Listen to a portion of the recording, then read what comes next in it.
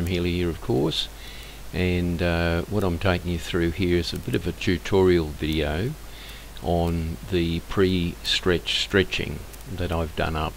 So we've got Van Dam at the top there and the pre-stretch stretching, and we'll just go through and we'll read through that. Of course, you can get a downloaded copy of this. Just contact me through the email, and of course basically you've got to be a member of our organisation, but you can talk to me about that. Okay, so this routine is designed to be done daily as a standalone routine or a pre-stretch stretch routine before the major stretching session, which should be 3 times a week. The major say PM, Yun Jun Do, or whatever martial art that you're training in, this pre-stretch routine is designed to be done either in the morning, lunchtime, or to maintain and keep your stretch reflexes in check and to make certain the flexibility that you've gained is maintained. It focuses on connective tendons, muscle to bone, and the Golgi, or Golgi I call them, Golgi, pronounced a couple of ways, nerve receptors, which give feedback to the brain to preset the muscle lengths. So this system is something that we've done for years, but there's various people out there that who are pretty good with their science and their stretching. I think the original one that I followed was Thomas Kurtz, and you can see a copy of his book on the healyshealth.com website. He's from the European country somewhere, and usually you find those guys are pretty good with the flexibility sort of things. Now, not everyone's flexible. Some people are born flexible, and you'll see that in classes, especially children's classes. But some people got to work on their flexibility, such as myself.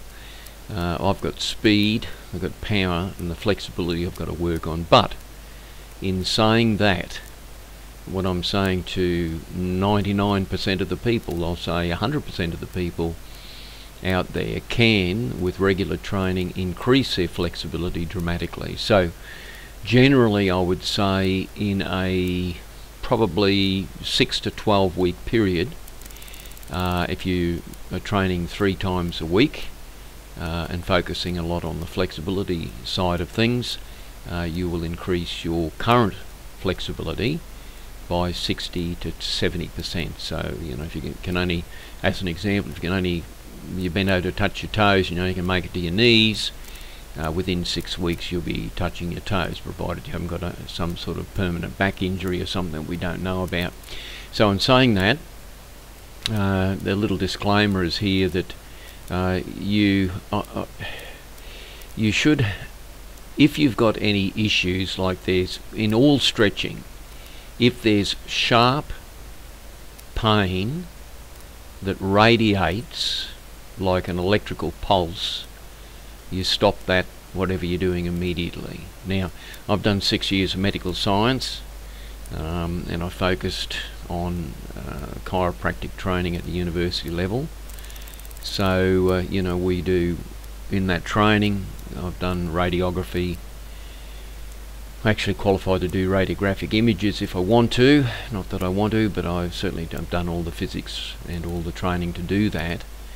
And also the biomechanics and the nervous system and all the musculoskeletal training that we do in the med science degree that I'm completing. I've taken 6 years to do it, but we do a lot of musculoskeletal part of that university level training. So just to give you a little bit of idea, as compared to, say, a general practitioner. I'm not talking surgeons or anything like that, but the training that a university level science degree for chiropractic and that level of training usually You do something like 3 times the more than a general GP or general practitioner, medical doctor, does regarding radiography, and we do 13 times more physiology, basically the exercise physiology / learn about neurology, the nervous system, the musculoskeletal system, and all that, and how to basically manipulate the musculoskeletal system to get the best results. So the chiropractic training is basically very, very similar along the lines of a orthopedic surgeon. So that style of training, more biomechanics and all that, but certainly when you compare what the base training is with a chiropractor. Now I'm not promoting all chiropractors, I'm just promoting the individual who knows what he's talking about, because it's in the various disciplines it all boils down, no matter what degrees they have at university, it all boils down to what their actual experience is in the background. And there's a lot of characters out there that I wouldn't recommend people to. However, I'm just explaining to you that when I'm talking to you about these procedures, that after 6 years of study at university and associated with a lot of fairly qualified people, that basically I know what I'm talking about in the area that I'm not just doing university studies, I'm actually putting it into practice, because I've been training physically. Well, I'm 67 now, so I've been training well over 50 years, including elite level martial arts. Okay, so that's that sort of description, and I wanted to say that because it gives you some confidence in what I'm talking about here. So I'm not just talking off the top of my head, I'm talking with like 6 years study in all sorts of levels. Now, so we'll go down to here, and what we've got here is a diagram of a muscle. You know, let's say it's probably, looks like that could be in the quadricep, perhaps, could be any muscle anywhere. So the reference here, none of these videos are for sale, or none of these PDFs are for sale, they're for educational purposes only.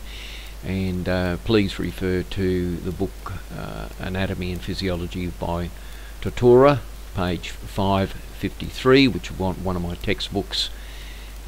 So when you look at the receptors, you see here where the muscle connects to the bone would be over here.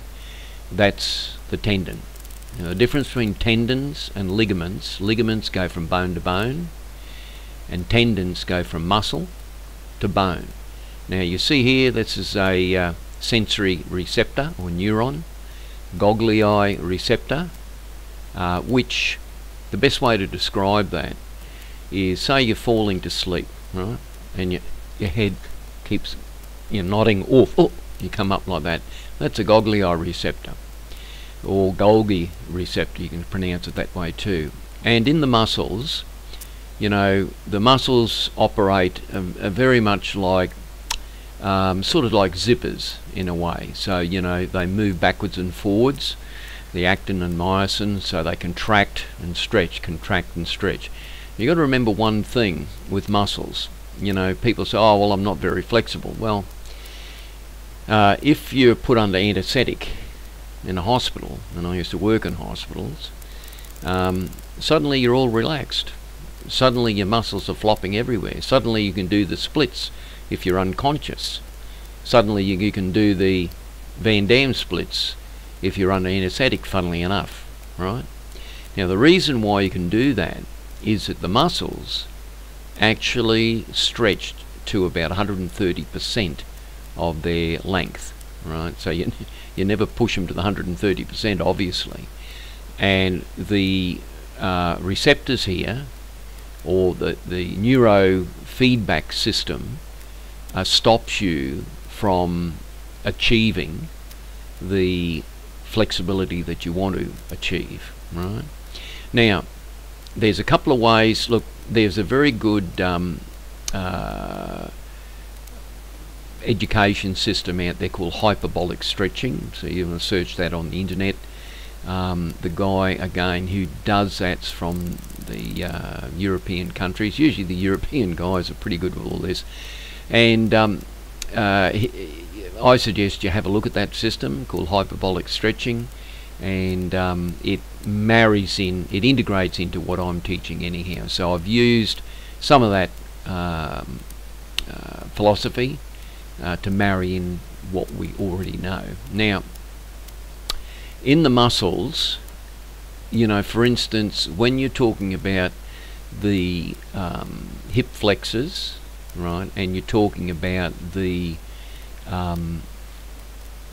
adductors, right, and the hamstrings. So hip flexors, abductors, and hamstrings are the main groups of muscles that have got to be stretched so that you can do the Van Damme splits, or you can do forward splits, or you can do kicks safely without tearing the muscles, right? So the important part is where I've got this big red arrow, is where the muscle turns into tendon and the tendon joins with the bone. That particular part there, around about here where the muscle joins, there is the usual issues. Now, also I can expand on this. I won't do too much in this video, but I can expand on this in such that if you get this stretching appropriately increase, say over a 6 to 12 week period, you'll find all sorts of pains and aches go away. Because what happens is, and this comes from my chiropractic training and med science degree, which I'll finish off this year. I've got one subject left.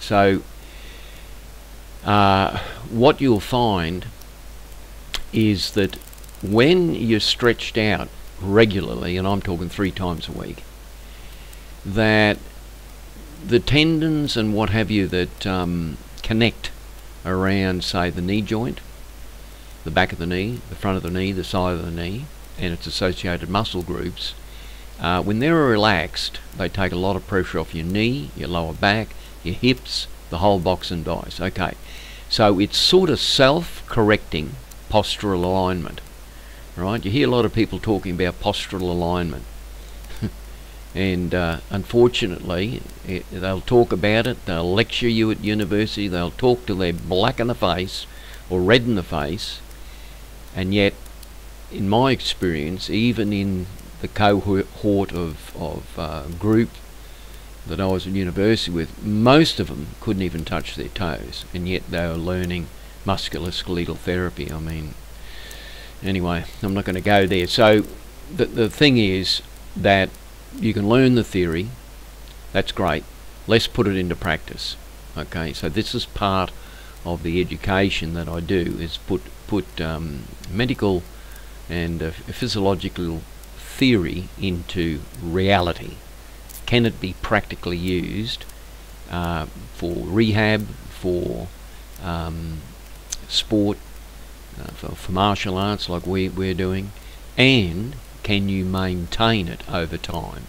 Now, I've just put this other diagram in, which is really the same as that left one. So you've got the muscle there, the tendon up here, you've got a motor neuron, sensory neuron, and a Golgi tendon organ here, and you can see what happens. This is a feedback system, goes through the spine up into the central nervous system, which is your brain, and basically the muscles rely on these receptors, or the brain relies on these receptors to tell where that muscle's moving in time and space. So you've got your own inbuilt little radar system going all the time, and these nerves provide feedback to the brain. So in saying that, like when you're stretching, and we see this in the classes all the time, if you close your eyes, so you shut off your auditory, not auditory, but your visual system to see where you are in time and space, you can stretch further. It's funny, you think, oh, that's strange. No, it isn't, because when you see it and you think, oh, that's too hard, that's too low, that's too, I can't put my side of my head on my knees or whatever, you shut your eyes, and then your mind just has to rely on the radar. So your mind has to rely on these neuroreceptors, and it can't physically see that. So there's a few little tips and tricks that we can do along the way, but I just thought I'd like to mention that to you. So those words that I put in here, you know, about the muscle reflex and flexibility factor up to 130%, and all we've really got to do is reset the neuro pathways. Now that takes time, 6 to 12 weeks to get you on the way, but I tell you what, it is 100% worth it, 1,000% worth it, because all those aches and pains, provided you've got certain nutrition elements in place, which I won't go into on this video, that's another education video, but you'll notice a dramatic difference, right? And most people have got office jobs these days, so that is the worst thing that you can do, is do what I'm doing right now, sitting in a chair talking to people for a long period of time. And I'm telling you, you know, doing the 6 years of university and all those medical assignments where I'd be on the screens and Zoom sessions and God knows what else, and sitting on a desk, round a desk for 8 to 10 hours a day, sometimes through the night to reach deadlines. It was the worst thing I ever did for my body, and this is why I'm saying to you that I don't care what job you're doing, your health is your greatest asset, and you really need at least 3 times a week intensive stretching to counteract all that sitting in the chairs and offices and stuff. And as a matter of fact, the guy who I forget what his name is, but the guy who actually created that little system called hyperbolic stretching, he was incapacitated. He was a website designer or something to do with IT, and basically he was confined to his chair, you know, 6 days a week, and he wound up as a cripple. And then he thought, no, bugger this, I've got to do something about it. So he did, and now he's probably one of the most flexible, just like Van Damme, very flexible dude, but he's taken a little bit of time to achieve that. Now, when we have to sort of build the muscles up to be able to do this sort of stretching as well, and there's a whole lot of different theories about stretching. Look, at the end of the day, they're all sort of right in their own sphere. So, as an example, I've had, for instance, Queensland ballet exponents in my martial arts class. Now they're super flexible. I've had one girl that was in the Queensland ballet, right, and she was super flexible, but the sort of flexibility training we do is a lot more, let's say, harsh than doing a or I don't know whether harsh is the right word, but probably different than they would do in the Queensland ballet, even though you know, they're usually hyper flexible actually. But this girl did our sort of flexibility, which was with the P&F stretching and all this, and she was sore for a week on this particular occasion. She hadn't been training for a while, but she disappeared for a week and came back. I said, "Where'd you go?" She said, "I've been sore for a week." And so what I'm saying here is not that I'm trying to promote people being sore for a week, but you've got to break yourself into proper stretching over time, 6 to 12 weeks. Now, to enable you to do the sort of stretching that Van Damme does in particular, not everyone can do the sideways splits. I'm okay on the long splits. I'm still working on the sideways splits myself. And to do that, you've got to build up the gracilis muscles and the abductors. Now, for stretching purposes, the so-called bodybuilding type training with weights is not that good for this. It's more enduro type strength. So in other words, your higher reps will give you the static like isometric strength that you need. So when we do this, the goal, I've got here the goal, of enduro type reps to get the burn in the muscles and gradually build up the lactic acid tolerance.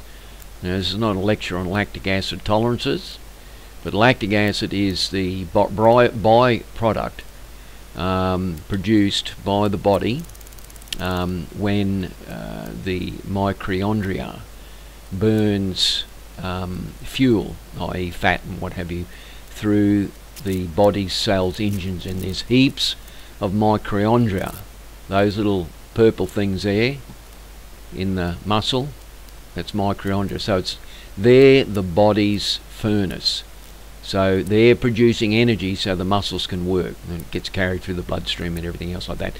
So I don't want to get too complicated with that, but I'll just repeat this again. The goal of the enduro reps is to get the burn in the muscle and gradually build up the lactic acid tolerances. So when you're holding, say, a kick or holding your leg in a stationary position, it's isometrics that are hanging on. You're hanging on, you know, like that. You've got lactic acid building up in the muscles, and when you do that often enough and with the higher reps, you build up what they call lactic acid tolerance, so you can handle it longer and longer and longer. So we want to get to the point there where you can handle it. Say for instance you're doing maybe a side kick or something like that, and you can at least handle that, holding that leg out for 10, 20, 30, 40 seconds, 30 seconds say. That's not doing too bad. And here we've got ultimately with the hip flexors, the hamstrings and the adductor muscles, ultimately you are strengthening the pelvic floor muscles, which is good for both men and women. Now the pelvic floor really is the bottom of the pelvis, yeah, but that's all there's a whole basically there's muscles through which the hip flexors move, and the abductors attach very close to the hip girdle, not the hip girdle, but the bottom part of the hip, which I'll show you here.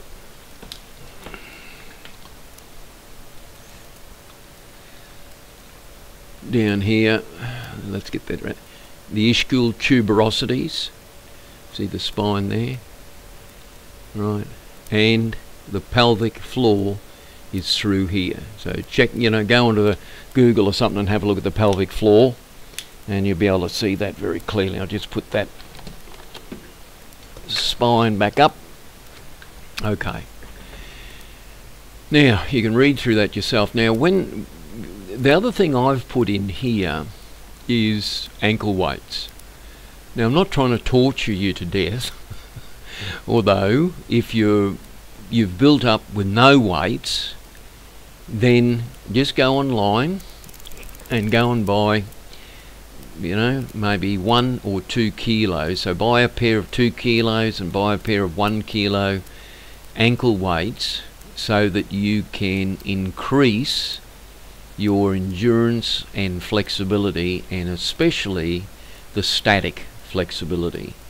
Right, so there's a whole system I've got there designed for building up the strength and building up the enduro strength and building up the static strength, all those angles, and increasing the burn or the lactic acid tolerance with ankle weights. You know, I'll tell you, you know, it's when you go to 2 kilo ankle weights and you're holding the leg out there for 10 seconds or more, or you're actually doing the slow stretches with them statically, it's a whole new challenge. But when you take the ankle weights off, your legs feel as light as feathers. So there's a tip there, but you've really got to be instructed with this. But I've just done the routine here, so you can read through the routine yourself. Lunge stretches, you know, side kick stretch, front pike stretch, frog stretch, glute, front leg raise, hip circles, torso twist, full turning kick, side kick, cock position, etc. Front turning kick, 10 reps. Finish off with adductor frog splits, etc. The above routine is a pre-stretch routine before you do the Yun Jun Do stretching, or our martial arts stretching, or your martial arts stretching. Could be Taekwondo stretching. I originally, apart from boxing, was a Taekwondo exponent for many years under one of the masters. But if you do this, this is the pre-stretch. You can do it with ankle weights. I do it with work boots on sometimes. That's a pre-stretch stretch. And then you do what I call here the Yun Jun Do routine, which includes a hyperbolic stretching. Now, if you do the pre-stretch stretch up here, you're already pre-warmed. Or you separate the pre-stretch stretch into another section during the day. In other words, you might be training, say, 3 times a week, right? And that'll probably be at night, right? So you go to the class from 7:30 to 9:30, whatever it is. But in the mornings, you sort of wake up and you're a bit, so you do the pre-stretch stretching, this one here, and they're done either first thing in the morning, or you might do mid-morning, or you might do lunchtime. Whenever you can get a spare 20 minutes and just allocate it, put it in your diary, away you go. And I'm telling you, I do this probably along with my normal classes that I run. It's because I'm stretching twice a week in the class with everyone else. At the end on weekends, on a Sunday night normally, I'll go through the full weights. I've got a weight circuit, and then I do the ankle weights, a whole box and dice, so I do a bit of a combined one there. And in the mornings I'll do this pre-stretch stretch probably 2 to 3 mornings, and maybe 4 mornings, or lunchtimes, depends how I feel. Now, just a little caveat there. You can, with this, because it's sort of a cross between endurance, muscle, tendon strength, muscle strength, you got a lot of things happening, you're merging everything together, you will get sore, right? Now, with all muscle soreness and tendon soreness and connective soreness, you do have to occasionally give that a rest. So my advice is this: if you're feeling like, I've pushed it a bit too much, just relax, forget it for a day or two. So the normal thing is, when you do a full-on stretching class, like maybe you've done both of these together, you might be sore for the next day, and then you just do a light one of these, a light pre-stretch stretch, and just feel the body to see how it goes, right? And eventually you'll build up, probably over about a month, you'll build up considerable amount of resistance against the training that you were doing, and then the picture is to keep yourself maintained at a certain level, right? So when I look at the Yun Jun Do stretching, or the martial arts stretching, or there could be the Taekwondo stretching, or whatever martial art you're doing, but primarily I'm apart from boxing, I'm from a Taekwondo which evolved into Yun Jun Do for me. We're sort of into a lot of kicking, right? So this is an overview of what I personally do, and of course I learned most of this off our Grandmaster Yun Q Yun, who was the chairman of technique for the International Taekwondo Federation for 25 years, and absolutely super flexible. And this was most of what he did, and I just adapted this to suit, my body type. I mean, he was a lot, of course, being Oriental, different. He's different lever lengths than I have. I'm almost 6 foot, and he's 5'2", I think, the Grandmaster Yun. So each person's got a slightly different angle on their stretching ability, and it can have something to do with, if they did gymnastics when they were younger, and if they didn't, they can still improve at least 60 to 70% if they stick with it. And it's very difficult to stick with it if you're not training in a regular class. I mean, this happens all the time with someone who's undergoing physiotherapy. They might, have some sort of operation, or they have some muscle tear or something. They go to a physio, or they could go to the chiropractor or whatever. and the physio or the health professional say, okay, do this stretch, do that stretch, do this one, and they'll do it for about 2 weeks, and that's it. They'll never do it again. And I've watched it because I've run classes in gyms for years, so I've watched that. People rarely do any stretching, bar a little bit of sort of nominal stuff which wouldn't affect anyone much. So unless you're actually into a specialised stretching class that's focusing on all this, I tell you, you're not going to do it. I know the average person's not going to do anything unless it's a structured class and they have to attend or want to attend. So when you go through this, you see, knee pull, figure 4, knee here, kneeling position, point the dog stretch, pike stretch, lying on the ground, hamstring stretch, pancake, seated L stretch, feet apart either side, sideways stretch, twisting left ear to the right knee, etc. Knee split on the floor, full front split stretch, full side split stretch, slow motion kicks on the chair, side kicks, turning kicks, front raising and side leg raising, and then you commence the class. So this is very, very important. I mean, you could just do the stretching on its own, but of course I add in the skills and drills of martial art training after it. And the thing is, when you do this sort of stretching, I always say to students, like, I'm 67 this year, right?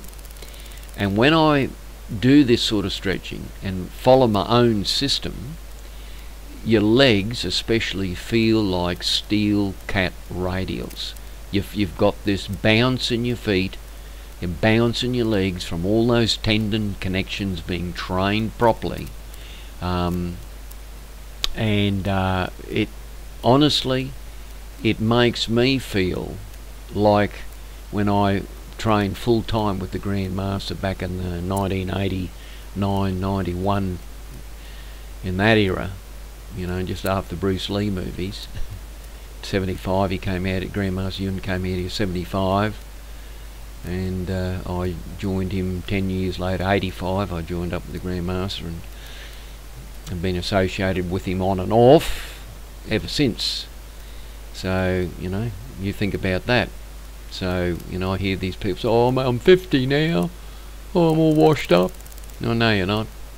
Oh, I'm turning 60, I'm getting on. Well, really? If you don't use it, you're going to lose it. Rust will set in due to inactivity. I mean, folks, my grandfather, Bert Healy, was training racehorses, breaking them in when he was in his 70s. Right? So I remember as a kid watching my grandfather do all that, and I thought, no, well, one thing I'm going to do is make certain that I'll remain healthy and capable all my life. So I suggest you do too. Now, that's the end of this PDF, so you can download this PDF and have a read through it, but it's not going to make much sense unless you attend a class. So go on to Yunjundo-Healy, Healy, and you can contact me through that website, or you can send me an email through Healy's Health and Fitness at hotmail.com. Okay, hope this video helps. There'll be more coming in the very near future. Thank you very much. Graham Healy over and out.